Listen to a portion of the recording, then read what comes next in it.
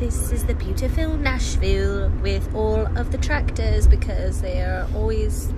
I have no idea what accent I'm doing, actually. No idea. That's a ton.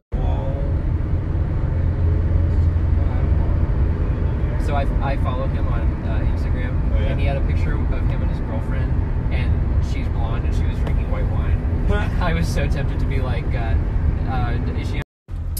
So hi, I'm in the car here with Collin and of course Michael.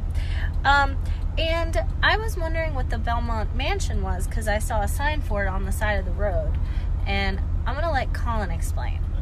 Go. Okay, the Belmont Mansion is a mansion on the grounds of Belmont University. Oh. And it was built by a really rich lady in the 1800s, and then it got turned into a school later and became a university. So, okay. She was rich because she married a bunch of people who owned plantations down in Louisiana, and then when they died, she took over the plantation, so she became incredibly wealthy and built... where did I leave off? I wasn't ready. Okay, the mansion was taken over by Union forces during the Civil War, but they promised not to damage it if she helped them out. I have no idea if any of this is right. I haven't heard the story. I'm just pulling this out of my ass.